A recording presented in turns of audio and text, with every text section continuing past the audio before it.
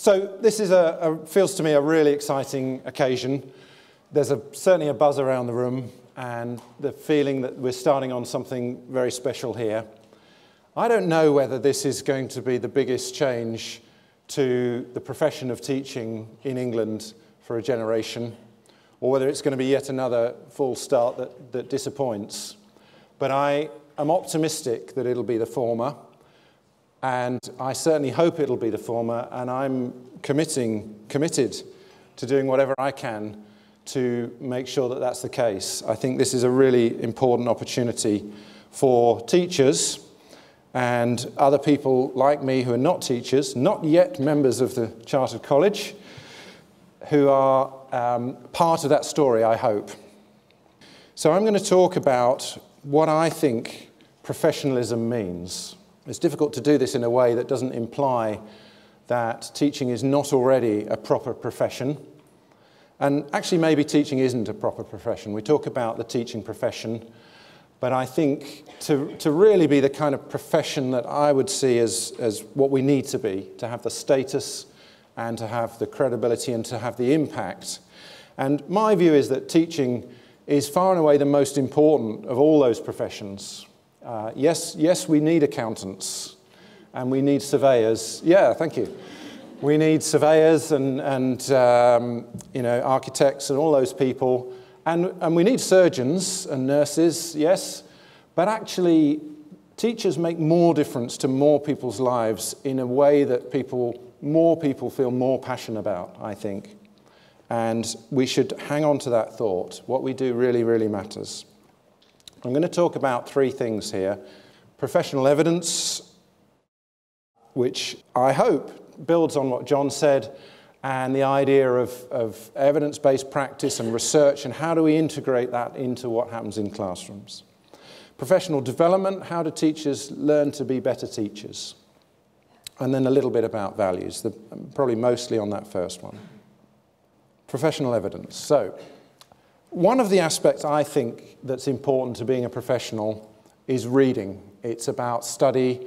It's about thinking about what you do. It's about having a theory, actually. I know that's sometimes a dirty word, but I think that's important. I think it's important that we not over-intellectualize, but that we do have something more than just what you see. And I wrote this blog back in June or July in the summer because I quite often give talks and mention a book that I think is really interesting. And I'll say, has anyone read the book? And nobody has. And then I'll say, has anyone read any books? And sometimes one or two hands go up. So don't disappoint me. Who's read a book about education this year, i.e. since September? Go on. Oh, okay, this is not a typical audience of teachers then, is it? Who's read more than 5 books about education since September? Oh, bloody hell. Okay, so you're unusual. You're very in fact, you've probably read all this stuff, haven't you? Right, moving on. This is my starter pack, which if you thought that you could stomach about 50 pages worth of reading and you just wanted to get going, these are the 4 things that I would say. Somewhat immodestly, I've included 2 things that I was involved in creating. And other people might choose different things, and that's fine. What I think is interesting, though, is that all of those are relatively recent. They're all, I think the earliest one is the Rosenshine Principles of Instruction there in 2012. And this is quite a new phenomenon, the idea of writing things that have a sort of research pedigree, a research credibility, but in a way that's accessible for professionals. It didn't used to happen. And now there's all that stuff that I referred to. Most of that is quite recent. These things are quite recent. There seems to be a massive growth of this kind of engagement type writing. I think it's a very exciting time. So if you are one of those people who's read all this, I was just going to say, well, here's 2 that you might not have read, but you probably read those 2 anyway. These have come out since my list in June, and I think they're both very good. So, if you were struggling to find something, I would recommend both those books. Now, I was thinking about what do we mean by evidence-based, and over the weekend, my Twitter timeline filled up with this particular tweet, which was somebody allegedly had seen this in a classroom somewhere, we don't know where, and then there was a bit of discussion about, and it said, I don't know if you can read it actually, it says, these are the 7 evidence-based components of a good or outstanding lesson. And there's lots of non-negotiable shoulds and musts in this, which a few people objected to.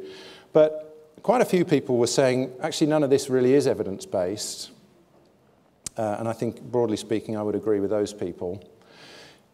It's interesting because evidence-based here, I think, is being used just as a synonym for I like this.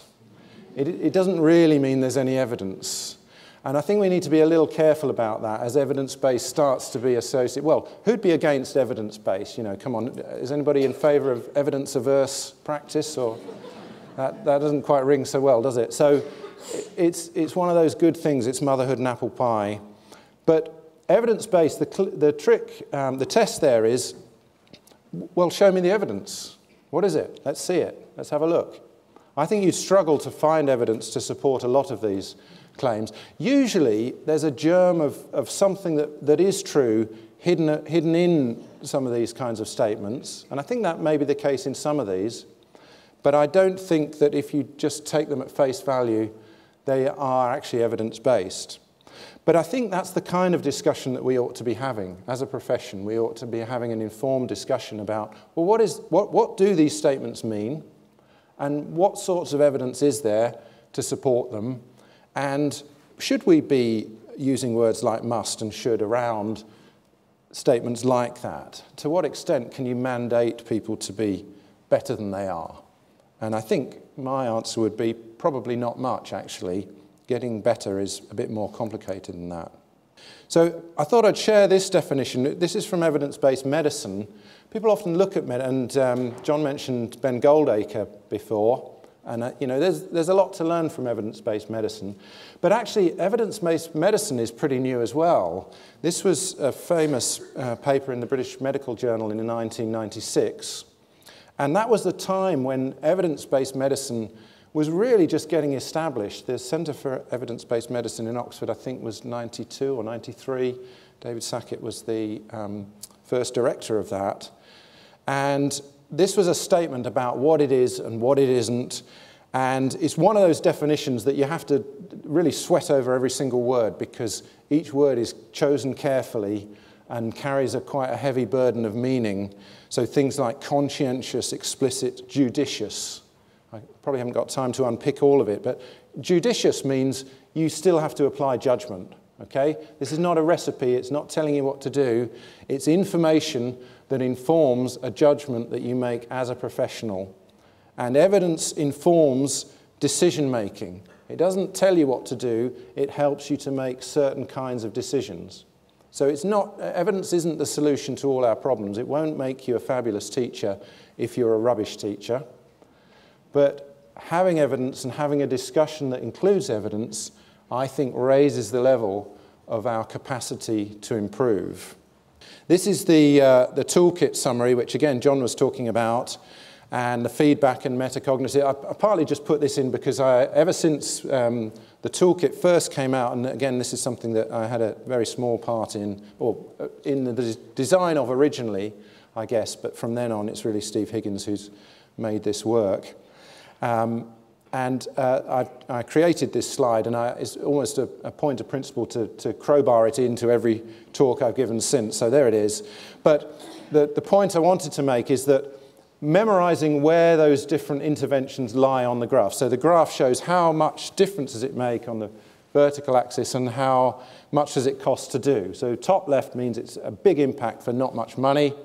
Bottom right means a much smaller impact and or very expensive to do. And sometimes, if this isn't familiar, there's some really challenging stuff there, and it's a good basis for a conversation.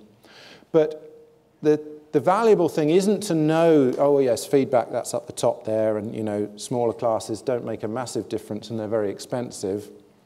That's the sort of headline tick list level of knowledge. It's much more internalized, where it becomes valuable when it's much more internalized. So if a colleague says to you, okay, so feedback looks like that's something that's worth looking at, What does that actually mean? What would that be doing? We're thinking about doing, introducing triple marking of every piece of work that every student does, because that's feedback, isn't it? And then you've got to, as a sophisticated consumer of evidence and an evidence-based practitioner, you'd be able to say, well, actually, no, that isn't quite what the research says. There's kind of elements of feedback in that, but that may not be, and so on. And that's the kind of discussion that I think an evidence-informed practitioner would be able to have. And there certainly are many teachers in this country who can have that kind of conversation.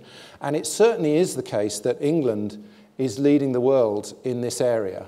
The idea of the research schools, the impact of the Education Endowment Foundation, Research Ed, I think, is another big part of that, if people are involved in that, and if you're not, then you certainly should be.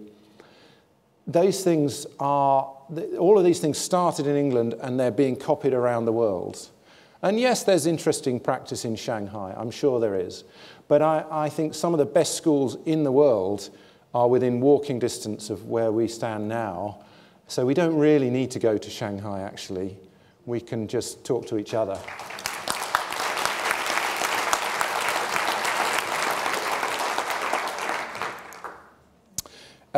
Alison mentioned this, yeah, so grading lessons. How hard is it to really make a judgment, assuming that's something you want to do? Is that something we should be wanting to do?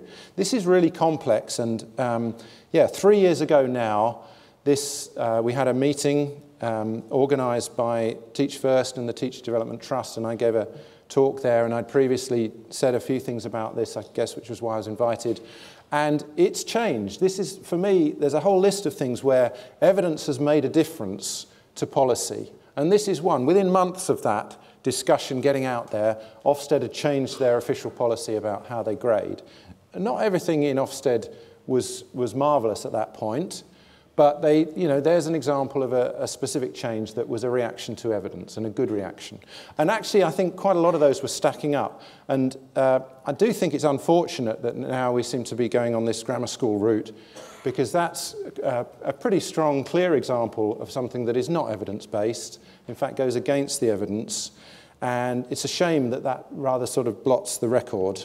But maybe it won't come to pass, who knows. Let's be careful when we're thinking about evidence and when we're talking about what works, because we can have some quite evangelical and quite simplistic views of this. So I think it's important to remember that what works doesn't always work.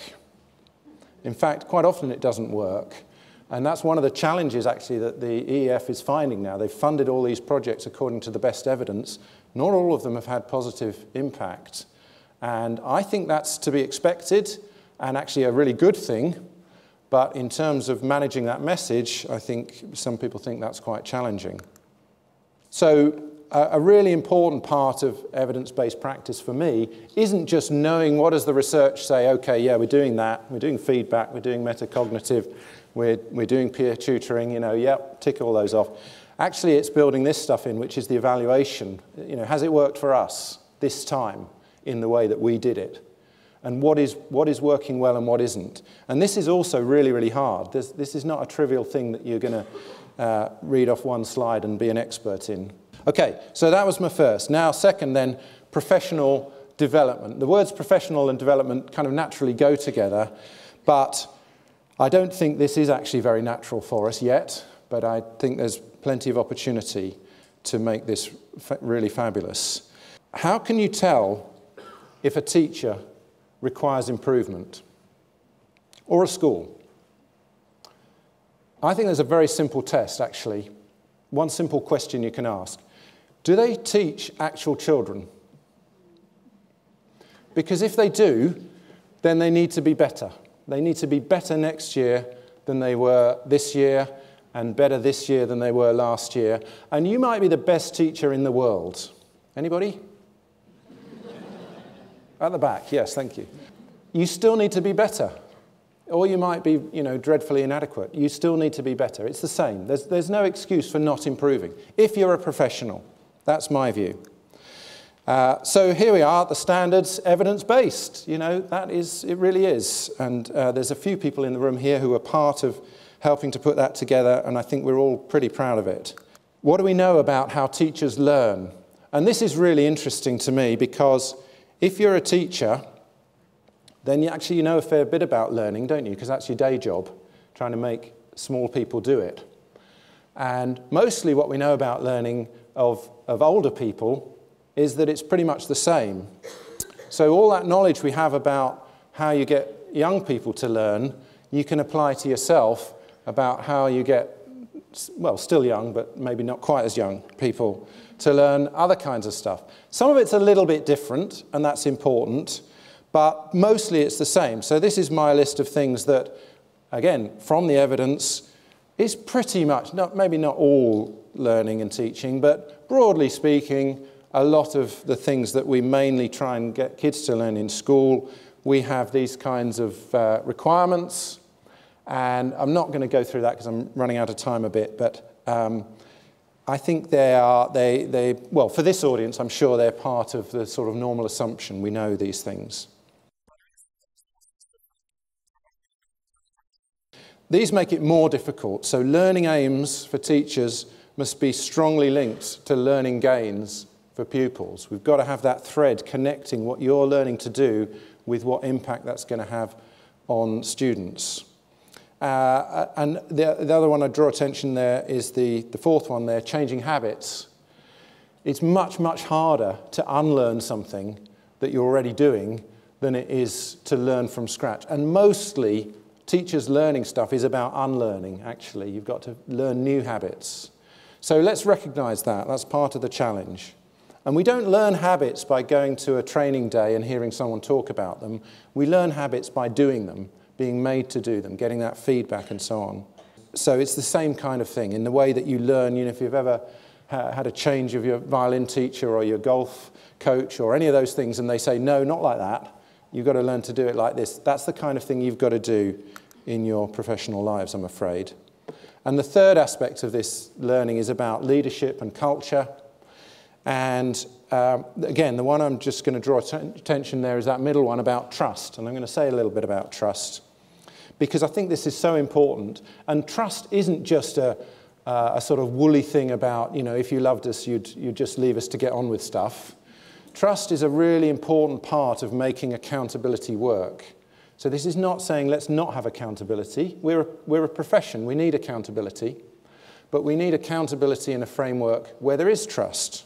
So let me say what I think that means. But before I do that, I'm just going to give you a quick sort of recipe for what I think requiring improvement means. And here's a sort of set of steps that I think might do this. My advice, not all of this is strictly evidence-based, I think it would be fair to say, but I think it's in line with the best evidence. So pick one thing. Work on one thing. Don't work on every aspect of your practice, and pick an evidence-based thing. So the example I've given there is from one of those documents I cited, the Rosenshine 10 Principles, and this is number 1. Begin a lesson with a short review of previous learning. There's evidence to support that, so it's worth learning to do. It's not easy. How good at it are you? That's where the observation comes in. But don't just get anyone to observe. You get someone who's really good at doing this. And maybe you observe them as well as part of that. Maybe you capture some video so you can have that excruciating experience of watching yourself. Make sure you've got the right support, so expertise, people who are good at this thing. You need the leadership support, the time to do it. You need a coaching relationship, because these things are hard. When you've tried 5 times and you still haven't got it, you need somebody to keep you going on it, just like with the golf swing or the violin or whatever. And then deliberate practice, and that's why I've referenced this second document there from the Deans for Impact. This is relatively new, I think December that came out. And it's about, it specifically relates to initial teacher education, but it's absolutely applicable, I think, to continuing. And it's about this idea of deliberate practice, draws heavily on Erickson's work there.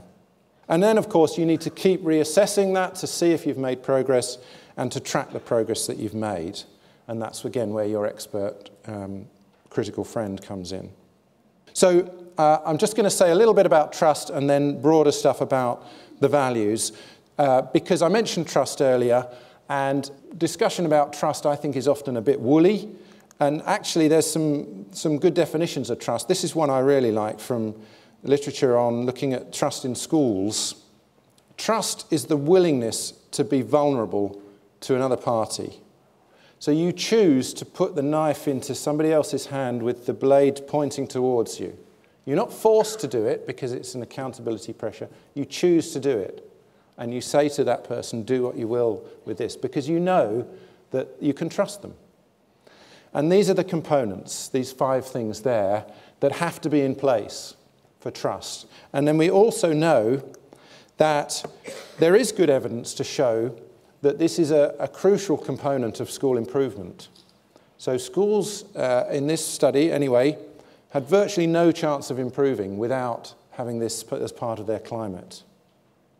And interestingly, the most important aspect of trust they found in this study and other studies isn't about trusting teachers, it's about the trust that teachers had for parents and pupils.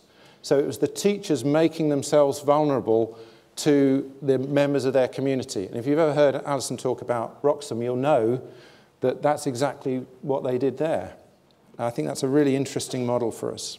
The test for trust is, which lesson do you want somebody to come and watch? Do you want them to watch your worst lesson, where everything goes wrong, so that they can help you the most?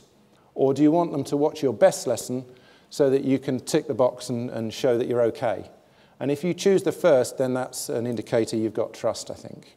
Now, this is my set of values for professionalism. I think values are really important, and some of these I think will be uncontroversial. Obviously, a strong moral purpose, that's why we're here. We're not doing it for the money, mostly.